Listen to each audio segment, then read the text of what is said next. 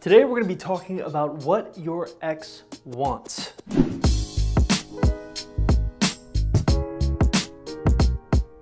Now, let me ask you a simple question. Does this sound familiar? You're talking to your ex and he tells you that he isn't sure what he really wants. Now, that could be referring to something as simple as the relationship between you and him, or just life in general. He's constantly saying he isn't sure what he wants. What do you do? Well, that's what this video is about. Now, if you're even considering getting back with your ex-boyfriend, my biggest recommendation to everyone is to actually hop over to my website, www.exboyfriendrecovery.com, and take my Ex Recovery Chances quiz. It's a simple quiz designed to tell you what kind of chance you have of winning your ex back, so you know that you're not going to be wasting your time throughout this process. Now, if you're interested in taking the quiz, it's super simple. All you have to do is look in the description link below this YouTube video and click on it. Once you do so, you'll be taken to the quiz where you can answer all the questions and get an idea of even if you should be trying to get your ex back. Now, if you do that and come back to this video and are still wondering what your ex means when he's saying he isn't sure what he wants, you came to the right place. Steve Jobs was once quoted as saying that people don't know what they want, not until you show it to them. Now, I want you to keep that quote in the back of your mind throughout watching this video, because it's really the mantra and the theme of what this video is about. My goal is to show you what we have found through our years of research attracts men in general. So, what is it? What are men ultimately attracted to? What do they want? What do they mean when they say they don't know what they want? Well, it actually, in all of our years of research, boils down to one simple thing. They want the ungettable girl.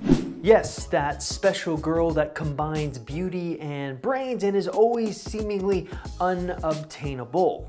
But the question you're wondering at this point is, how do you become ungettable? Well, this can actually be a little difficult to define, because if you really think about it, each man will have his specific version of what the ungettable girl will look like.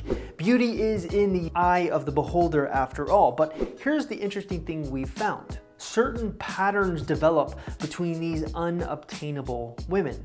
These women that can make men all of a sudden interested. And I'm going to tell you 4 of the patterns that we've noticed that ungettable girls have, so that you can model your lives about them. Ungettable quality number 1. The book versus the cover. For years, there has been this age-old debate of what matters more to men, looks or personality.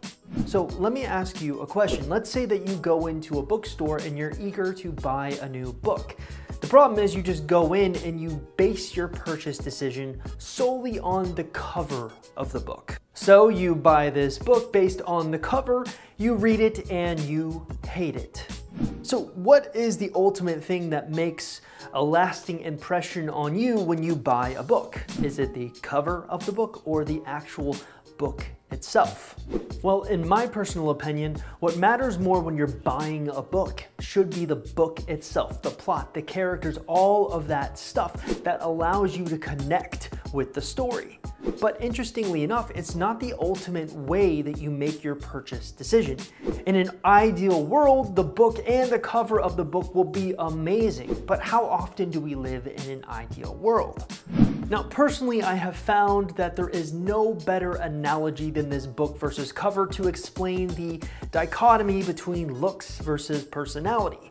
Oftentimes, women obsess about ungettable girls and look at beautiful models on magazines.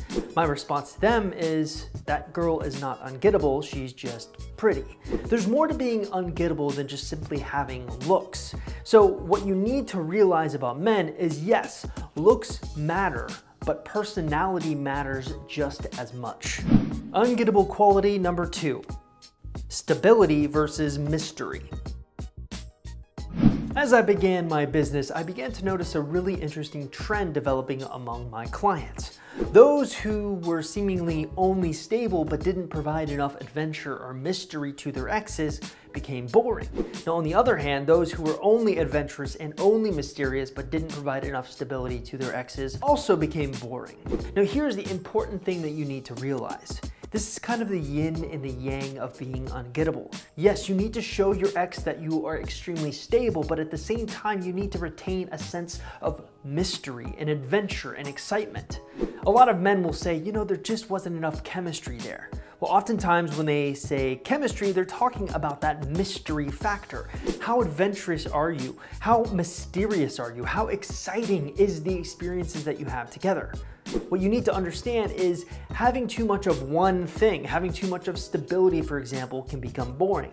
And at the same time, having too much adventure and not enough stability becomes scary to exes as well. The ideal thing you're trying to do, and what ungettable girls tend to do extremely well, is balance the two, stability and mystery. Ungettable quality number 3, first experiences together.